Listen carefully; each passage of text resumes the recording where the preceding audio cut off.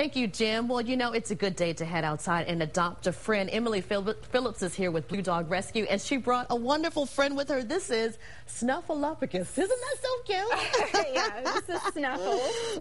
He is adorable. Tell us a little bit about him. Well, Snuffles is actually my foster, and I found him in Bastrop at the Bastrop Animal Shelter, and they found him as just as a stray wandering around in Elgin.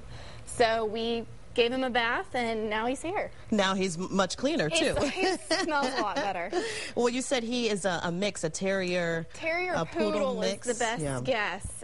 He doesn't shed too much, but he has the nice little poodle curl at the base. That's perfect. Tell us about his overall demeanor. He seems to be the few minutes he's been here, he seems to be very calm and mild-mannered. Well, being held, he's certainly calm and mild-mannered. He has done very well. We've taken him to a lot of events, and he seems to do well with kids, cats, other animals, big people, small people. He seems to like it all. So good. He has a pretty good personality overall.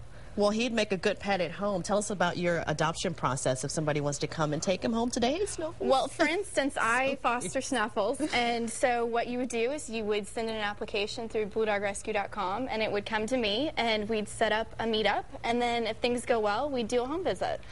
And it's a trial period, and you get to decide for over a week if you want to keep them or not, and then after that we finalize. And you guys have an event coming up next weekend. Tell us quickly about that. We have an event coming up at Coffee Bean and Tea Leaf, and they are doing a promotion for us. If you buy a Coffee Bean and Tea Leaf for $1, it's a bracelet, then you get 10% off prepared drinks, and all the proceeds go to us. That's wonderful. Well, if you want to take Snuffles home today, you can do that. Give us your website real quick. It's www.bluedogrescue.com. Well, thank you so much for being here, Emily. Hopefully he finds a home today. Hope you find a home, Snuffaluffagus.